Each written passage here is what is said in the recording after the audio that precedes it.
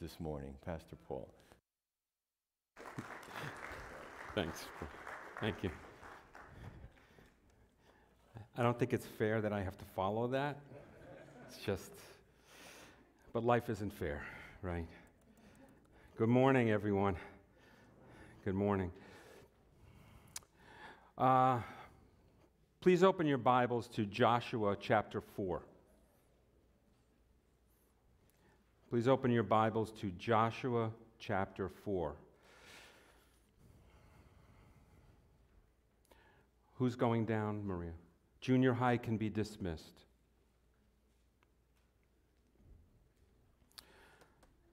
While you're turning there, just as a matter of introduction, in April 1866, Friendship Cemetery in Columbus, Mississippi, there was a group of women who decorated the graves of fallen soldiers with flowers to commemorate the lives of those who died in the bloody Civil War that had ended about a year earlier.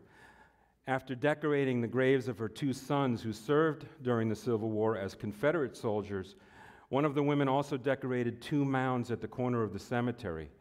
An observer asked, "What are you doing?" "Those are the graves of two Union soldiers." The woman replied, "I know. I also know that somewhere in the North, a mother or a young wife mourns for them as we do for ours." That small band of ladies set in motion what we know as the Memorial Day commemoration. Memorial Day is set aside each year to remember those who gave their lives in the armed forces. We remember those who died in battle while safeguarding our freedoms and democracy. We memorialize their actions by honoring them in ceremonies and parades across the land.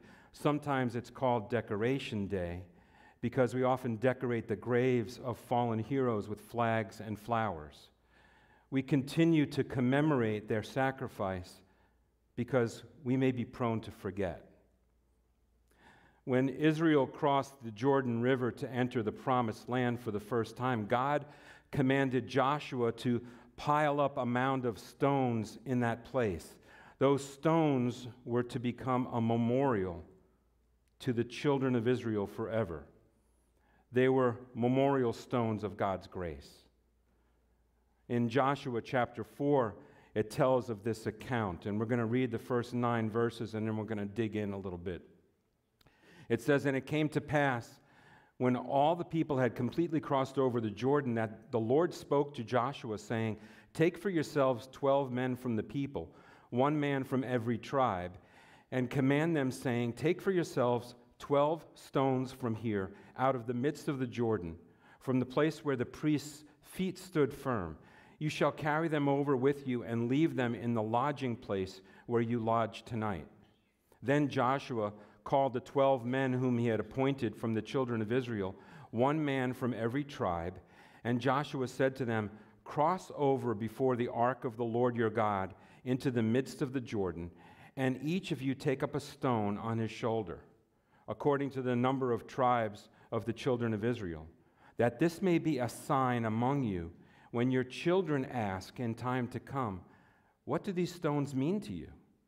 Then you shall answer them that the waters of the Jordan were cut off before the ark of the covenant of the Lord. When it crossed over the Jordan, the waters of the Jordan were cut off. And these stones shall be for a memorial to the children of Israel forever.' And the children of Israel did so, just as Joshua had commanded, and took up 12 stones from the midst of the Jordan, as the Lord had spoken to Joshua, according to the number of the tribes of the children of Israel, and carried them over with them to the place where they lodged, and laid them down there. Then Joshua set up 12 stones in the midst of the Jordan, in the place where the feet of the priests who bore the ark of the covenant stood, and they are there to this day."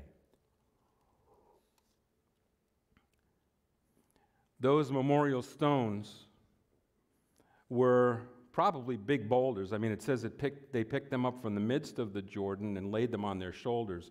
It wouldn't be a pebble or a little stone if they had to lay it on their shoulders. So Joshua was commanded to do this. Why? Because we're prone to forget. The children of Israel were prone to forget. We'll talk a little bit about all of the things they forgot as they were wandering in the wilderness to get to the place where God had promised them. We easily forget. The Bible tries to warn us against forgetfulness of God's grace. In Deuteronomy 6:12 through 15, it says, "Then beware lest you forget the Lord who brought you out of the land of Egypt from the house of bondage. You shall fear the Lord your God and serve him, and shall take oaths in his name. You shall not go after other gods, the gods of the peoples who are around you, for the Lord your God is a jealous God among you, lest the angel of the anger of the Lord your God be aroused against you and destroy you from the face of the earth." Deuteronomy 6:12 refers to one of the most significant events in the lives of the Israelites, the crossing of the Red Sea. Now, we probably all know of that account in the Scriptures recorded in the Old Testament. That event is when they were delivered from the hand of a foreign, the Egyptian army, out of bondage and into the freedom of a true relationship with God. But that wasn't the end of the story.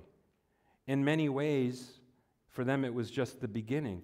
It's interesting to note that the journey from the spot of the Red Sea crossing to the land of Canaan, the land that God had promised them, was only about an 11-day journey. Yet it took them 40 years to finally get there. How often do we take the hard road, the hard way, to get to where God wants us to go? It's so often because of our stubbornness or our pride that we decide to do things our way, as the song goes. Sometimes it takes a while before we realize that God's way is always better. The Red Sea crossing is symbolic of our salvation. By Christ's death, burial, and resurrection, we are free from the bondage of sin. We're brought into a restored relationship with our Heavenly Father. But for those who have been saved, how easily can we forget that God has delivered us from that? And just as the people wandered in the desert for 40 years, don't we sometimes feel like we're just wandering in the wilderness here in this world? That can happen when we forget God's faithfulness, what He's done in our lives. Just as the crossing of the Red Sea speaks of an essential New Testament truth, so too the crossing of the Jordan speaks of vital New Testament truth. The crossing of the Red Sea, they were coming out of, right? They were coming out of Egypt. They were coming out of bondage. They were being freed from something bad. Where in the crossing of the Jordan, they were essentially coming into something good. Even though there was challenges when they crossed over into the land. Jesus tells us that we will have tribulation in this world. In John 10:10, he says, "The thief does not come except to steal and to kill and to destroy. I have come that they may have life and that they may have it abundantly, more abundantly." That's the promised land promise for us. An abundant life here. God, through Joshua, led the people through the wilderness into the promised land. But soon, very soon after that, the people forgot about the promises. They focused more on the land. I like to kind of split that term up a little bit. The promised land has two parts. The promises of God are always true, are steadfast. He can be trusted to accomplish everything in and through us that He has promised. Where when we get caught up in the things of this world, sidelined by the worries, sometimes we forget, don't we? All the promises that God has for us. Verses 1 through 5, it says, "And it came to pass when all the people had completely crossed over the Jordan, that the Lord said to Joshua, 'Take for yourselves 12 men from the people, 1 man from every tribe, and command them, saying, Take for yourselves 12 stones from here, out of the midst of the Jordan, from the place where the priest's feet stood firm. You shall carry them over with you and leave them in the lodging place where you lodge tonight. The Lord gave instructions here to Joshua to do something tangible for a reason. The reason is that sometimes it takes something tangible for us to remember God's blessings in our lives. There is a need for memorials, I think, today. As we walk in this world, as we see all of the stuff that's coming at us from the culture, and we see the sinfulness of man just played out day to day, isn't there a need for us to have these memorial stones in our lives? And in order to get a better picture of the miracle of the Jordan River crossing, we always think of the Red Sea crossing, and of course we think of the great movie and see the big walls of water, right? But the Jordan crossing was significant as well. It was a miracle, no question about it.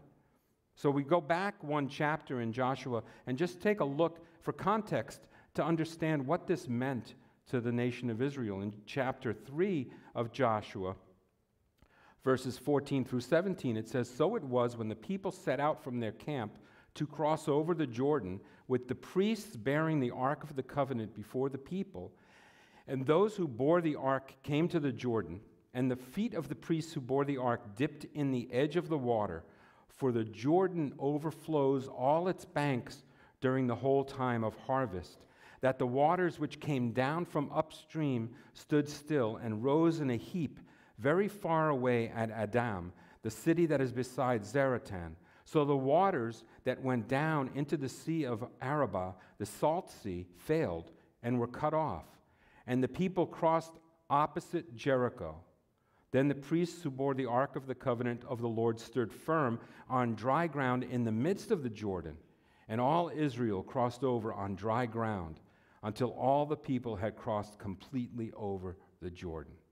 That's a miracle. That's a miracle. You can see here it was at the time of the year in the spring when the snow melt from Mount Hermon and other mountains considerably raised the level of the Jordan River. Normally, the Jordan isn't that impressive. During most of the year, it's only about 100 feet wide and about 5 to 10 feet deep. But at this time, in the spring harvest time, the water stretched perhaps for a mile across and in some places 40 feet deep. That's not easily crossed. Notice how the priests stepped out in faith first, right? They stepped out in faith with the Ark of the Covenant. The Ark of the Covenant was that representation of God's presence. Nothing miraculous can ever happen unless God is present. His hand upon the nation was undeniable. And that's why Joshua was commanded to set up a memorial as a perpetual sign to the people of God's faithfulness. 40 years earlier, we see that God had performed that miracle of the Red Sea crossing. But very quickly after that, the people got bitter and stubborn. I would just tell you to go back and read through the book of Exodus and see the stubbornness of the people as they crossed through the wilderness, that 40-year journey, and the complaining and the bitterness and all of that. They forgot so much of what God had done. I don't know about you, but I'm getting to a place, I got there a few years ago, that I need to write down everything or else I'm going to forget it. So if you tell me something that you want me to remember, make sure I write it down or put it in my phone. Before I leave the doctor's office, I put the next appointment in my phone, because if they give me one of those cards, those appointment cards, guess what? I'm going to lose the card and I'll forget where I put it. So I need to put that in my phone. So, we do that. We make those, we make those changes in our life, to remember the important things that come up, that are there for us. And we can be prone to forget. But it's not only about the temporal things, it's not about appointments and schedules, but sometimes we forget about the goodness of God, as demonstrated by his past blessings. You know, we should be able to, as believers, look back and see God's hand upon us and be reminded of that. Now, that's not to say that life is not going to have its struggles and its difficulties, but it's especially, I think, during those times where we need to remember what God has done. Amen? Sometimes we get to a place of trial in our life, and we're so caught up in the trial that we forget that God his hand was upon us all the way through. He brought us to that point. You know, can you just put up the image of the gravestone? So, if it's up there, yeah.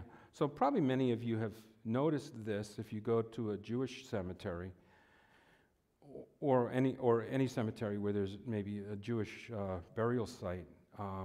According to Jewish tradition, mourners visiting the grave site of a loved one will also often place a stone on top of the grave marker before departing. Like many of the traditions, we kind of search for the origin of something like that, and there can be many different explanations about this, but one of the explanations can be directly traced to this passage that we're going through today in Joshua chapter 4, where the Bible relates this story of God commanding Joshua to create a memorial comprising of 12 stones that would commemorate God's faithfulness, commemorate God's goodness, so that we would not forget. So they established this maybe to remind one another of the grace of God, of the person that's passed, and the impact that they've had on their lives. You know, sometimes we forget. Sometimes people need something tangible. There's nothing much more tangible for us than a heavy rock, right? You can feel it in your hand, it's solid, and it's perpetual. It's there, it's pretty much there forever. So that's something that is tangible, that people use to remember these things, God's faithfulness. 17 years ago, in my life personally, God provided for me something tangible as a memorial stone. I don't know if you can see this up there. Can you see what this is? It's a hospital bracelet. Okay, this is from 2005. Okay, 2005. So that's 16 years ago. I was 47, it says on this bracelet. I didn't think I was ever that young. So why do I have this from 16 years ago? Well, I was hospitalized with like the worst abdominal pain I ever had. And I know many of you have experienced different things, but for me, this was bad. This was really bad. I didn't know what it was. I didn't know if it was food poisoning, and I didn't know if it was appendicitis. I didn't know what was happening. So in January of 2005, I was hospitalized, and they diagnosed me with pancreatitis. Now, if any of you know a little bit about pancreatitis, it's usually caused by either gallstones, or sometimes people who have an alcohol problem will develop pancreatitis. Well, it took me about half a day to convince the doctor that he didn't see any gallstones, to convince the doctor that I was not an alcoholic, because he said there's no other explanation for this. And so he said, my wife went out of the room for a moment, and he said, okay, now you can tell me. No, seriously. He didn't know how to determine why I got this extremely acute, painful pancreatitis attack. Well, I was hospitalized for about 5 days, and for me, the doctors took care of me. Everything went great. They gave me antibiotics, painkillers, and all. And I was there, and along the time where I was hospitalized, people came to visit like they normally do. And a few of the friends from church came and visited me, and like we tend to do when we visit someone in the hospital, if we're a believer, we talk to people. So they went over to the man that was in the bed next to me, a 93-year-old man named John, and they started to share the gospel with him. You know, of course, they asked him how he was doing. He was in for a pretty serious condition, and they went over and they just shared Jesus with this man. And one after another, they kept sharing Christ with John. And one day before I was discharged, John came to faith in Christ. And yeah, amen. And so for me, the reason I have this 16 years later is because through my most severe pain and trial and trouble, God was working. God was working. This for me is a memorial stone of God's grace, of God's faithfulness. You know, we can be in our most desperate situation, and we can look back sometimes and see God's hand upon us. And what an awesome thing. It's okay. I was in pain, but John got saved, right? And we actually, my wife and I actually got in touch with him a little while later. A couple weeks later, he was moved to a rehab center. We visited him there, and then within about another 2 weeks, he had passed. So God's awesome. His grace is amazing. I never want to forget that. I never want to be in a place where I forget that. He was at work saving someone in the midst of my trial, in the midst of my pain. And like the children of Israel wandering in the wilderness, God's working even in the midst of that. He's bringing people to himself. Romans 8:28 tells us, and we know that all things work together for good to those who love God, to those who are the called according to his purpose. God's working something out even in the midst of difficulties. And we can be forgetful, right, at times. Psalm 103, one of my favorite psalms, says, "Bless the Lord, O my soul, and forget not all his benefits." Forget not. Sometimes when the danger has passed, when the pain is over, when the trial has been relieved in your life, when that situation has been taken care of, sometimes when life gets back to normal, we tend to forget too. It's not only in the midst of our difficulty, sometimes when things are okay. You know, there's danger when we're in the valley of despair of forgetting. There's also danger on the mountaintop of rejoicing that we might forget God's grace. So why are memorials so important? I think I've given you a couple of reasons today to understand that better. But aside from the fact that they can be for us a reminder of what God has done, they can also be for others a testimony of God's grace. They can be used in our lives to teach others about God's mercy. We can share God's love in the lives of others who are struggling, who are searching, and as we've seen in the past year, and we see all the time, people are hopeless sometimes. They need hope. They need a word of encouragement. And sometimes those memorial stones are in our lives for that reason, so that we can bring others the message of hope. How many opportunities maybe have we had in the past year to demonstrate faith instead of fear, right? To give people hope. To share God's faithfulness when it looks like everything's falling apart. And that's what that's about. It's about remembering those things. Back to Joshua 4 and verses 6 through 9, it says that this may be a sign among you when your children ask in time to come, saying, "What do these stones mean to you?" Then you shall answer them that the waters of the Jordan were cut off from before the ark of the covenant of the Lord when it crossed over the Jordan. The waters of the Jordan were cut off, and these stones shall be for a memorial to the children of Israel forever.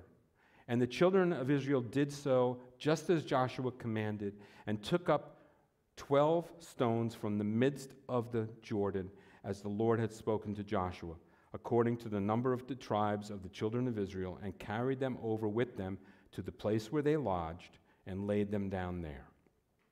Memorial stones were a way for the children of Israel to share their faith also with that next generation. The Bible tells us that believers have all been given the ministry of reconciliation. All that means is that we're to bring the message of salvation to those who are lost. That's the ministry that we've all been given. And many times the most effective way to do that is by our own testimony of what God has done in our lives. We all have a story to tell, don't we? If we're a believer in Jesus, there was a moment in your life where you spiritually crossed over the Jordan and started to grab hold of the promises of God. Allow that to become your testimony to others, especially to your children and grandchildren. You have opportunity to do that. President Reagan was quoted once as saying, "Freedom is never more than one generation away from extinction. We didn't pass it to our children in the bloodstream. It must be fought for, protected, and handed on to them to do the same. Or one day we will spend our sunset years telling our children and our children's children what it once was like in the United States, where men were free." In the context of the 21st century church, we could say the same thing. It's our responsibility to pass on to our children and grandchildren our faith. Story is told about a British poet named Samuel Coleridge, who had a discussion with a man who firmly believed that children should not be given any formal religious instruction, but should be free to choose their own religious faith when they reached maturity. Coleridge didn't disagree, but instead invited the man into his somewhat neglected garden. The visitor exclaimed, "Do you call this a garden? There are nothing but weeds here." Coleridge replied, "Well, you see, I didn't want to infringe on the liberty of the garden in any way. I was just giving it a chance to express itself." I think we need to be intentional about teaching our children, teaching our grandchildren about the grace of God, about the love of God, or else it may be lost. If we neglect to remind our children of God's faithfulness in our past, they may neglect to carry it into their own future. Joshua 4:7 says, "Then you shall answer them that the waters of the Jordan were cut off before the ark of the covenant of the Lord when it crossed over the Jordan. The waters were cut off, and these stones shall be a memorial to the children of Israel forever." The memorial stones were to endure forever. The witness of the memorial was to be a perpetual declaration of the power and the deliverance of God. Some things in this world will not last. Most things in this world will not last.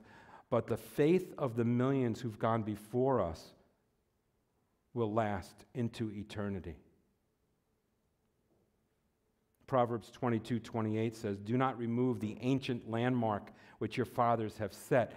Those landmarks were those markers that set the boundaries of people's property. And it was a crime to remove them, just like it is today, for you to take someone's property without permission. But we can also understand that proverb has a spiritual side to it, doesn't it? A landmark, a custom, a tradition, Christian values. They should not be removed lightly. If believers don't pass that on to others, it may be lost forever. And it's not only our children and our grandchildren, but the whole world needs to hear God's grace and His desire for a relationship. Moving down further in the chapter in verses 20 to 24, it says, "And those 12 stones which they took out of the Jordan, Joshua set up in Gilgal. Then he spoke to the children of Israel, saying, When your children ask their fathers in time to come, saying, What are these stones? Then you shall let your children know, saying, Israel crossed over the Jordan on dry land. For the Lord your God dried up the waters of the Jordan before you until you had crossed over, as the Lord your God did to the Red Sea when he dried up before us until we had crossed over, that all the peoples of the earth may know the hand of the Lord, that it is mighty, that you may fear the Lord your God forever, or that you may respect or be in awe of the Lord your God forever." When the men got to Gilgal, they erected this memorial of 12 stones. And there was two things in mind there. First, it was a teaching tool for future generations, right? Joshua knew that the children would look at this pile of stones, just like any curious child will, and say, what is that? What is that pile of stones there? What does that mean? I love the curiosity of kids. You know, they'll just ask it. They'll see something, they won't understand it, they'll just ask. What a great opportunity. And their fathers would say, well, these stones came from the Jordan River, and they'll relate that story to their children of God's faithfulness that the children of Israel walked through on dry ground. The second thing that memorial meant was it was a testimony to the watching world. Verse 24 said, he did this, and again, this is the Red Sea crossing, so the peoples of the earth might know the hand of the Lord is powerful. But the stones would be that reminder also to the world, to those unbelievers in that region, to those who would come in and try to attack the nation of Israel, that they would see this and that they would know that there was something there. God had brought his people safely into the promised land. God's faithfulness was testified to by this pile of stones. You know, I think we can pretty much all agree that when we look at the world, it's in a heap of trouble. People can't seem to get along on almost any level. Hopefully, prayerfully, within the church, we can get along with one another. And it's up to us, I think, to share the love of Christ. I think it's up to us to share the love of Jesus, the hope that is in him, with all of those who would be in our sphere of influence, and then to go out and just multiply that. Matthew 5:14-16, Jesus says, "You are the light of the world. A city that is set on a hill cannot be hidden, nor do they light a lamp and put it under a basket, but on a lampstand, and it gives light to all who are in the house. Let your light so shine before men that they may see your good works and glorify your Father in heaven." See, that's why our influence on others is so important, because we are a light in a dark world. We are called to be a light to people, and not to bring the spotlight on ourselves, but to glorify God. Crossing the Jordan was a major change for the nation of Israel. You know, they wandered in the wilderness for 40 years, and now that was over. No longer would God provide manna from heaven to feed them. Now they would need to walk by faith in the promises of God. And he sent the Ark of the Covenant, his presence, before them into the overflowing waters of the Jordan to encourage them. God's presence going before them. God's presence going before us. Every step. It says in the Psalms that your word is a light to my path, a lamp to my feet. Allow God by his word to illuminate that path before you. He'll do it. Just as God had parted the Red Sea to deliver Israel from bondage, he would also part the Jordan to lead them into the promised land. So with these stones of remembrance, the Israelites here built a monument to commemorate the crossing over, kind of the old life to the new life, right? The pile of stones reminded Israel what God had done for them. He cared for them. He wanted the best for them. He led them into this land flowing with milk and honey, just as he'll do for us. God is faithful. His promises never fail. And the path may not always be smooth, but God will be with us. He's promised never to leave us or forsake us. So my question for you is, what can you erect in your life as a memorial, a stone of remembrance? I have something that I've kept for 16 years and hope to keep it forever, and I refer to it every once in a while. It's just for me something tangible that I use to allow myself to remember what God has done. But what has God done in your past that you can continue to go back to for encouragement and strength in the midst of trials or in the midst of, everything's going well? Sometimes we tend to forget. It's those things that he's done along the way, his hand upon you. And they help you keep connected, right, to God's goodness. But maybe you're here today, and I don't know all of you, but maybe you don't have a relationship with God. Maybe this whole concept of stones of remembrance is foreign to you. You don't quite understand what it's all about.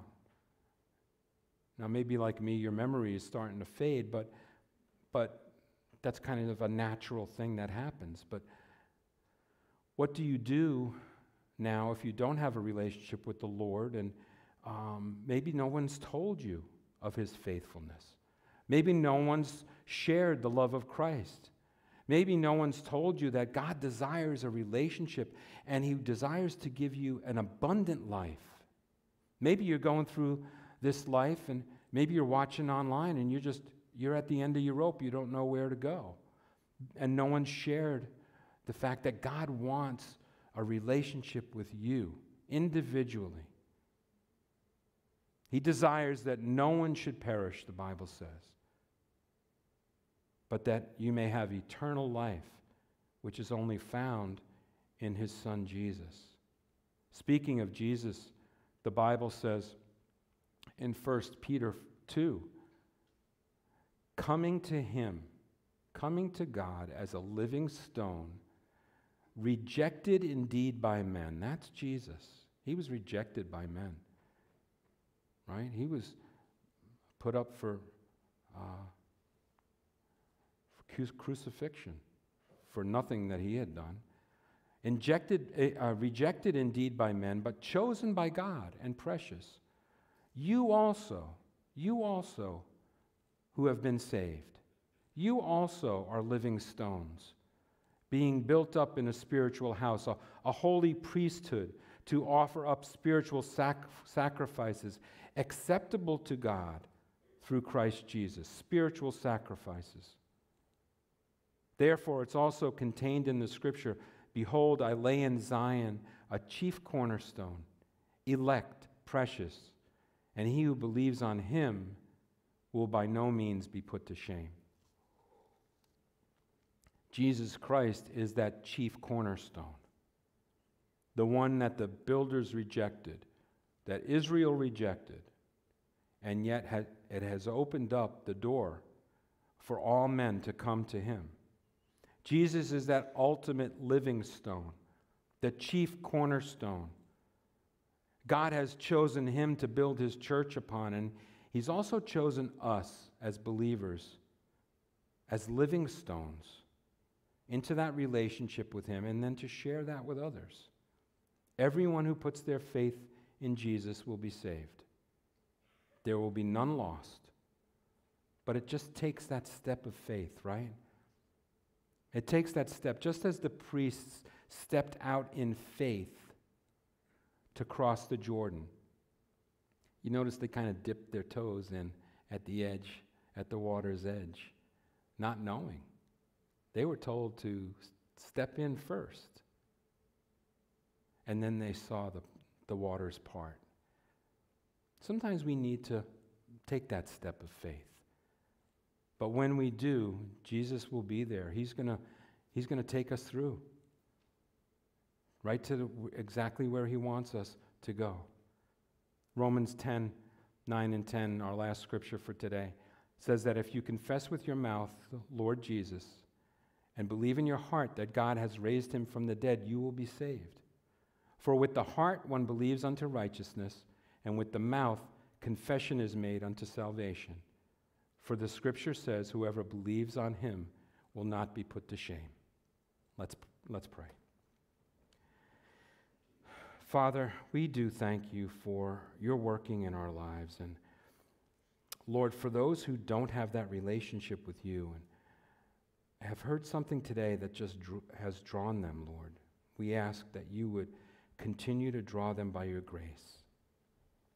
Continue to show them, Lord, that relationship with you that you desire to have with each and every person. Continue, Lord, to just let them know how much you care, how much you love them. And Lord, we ask today that if there is someone here who does not have that relationship, that you would draw them now. That you would, by your grace, allow them to take that step of faith. We ask it in Jesus' name. Amen. Well, we're going to have the worship team go through a chorus and just, if that's you, maybe you've never taken that step. Maybe today you want to have that relationship with Jesus and then go forward and just have those awesome opportunities in your life that he wants to have for you, that abundant life that he wants. So if that's you sitting here, whether you're in the balcony or even downstairs, come forward as they go through this song and we'll pray with you to receive the Lord. You come.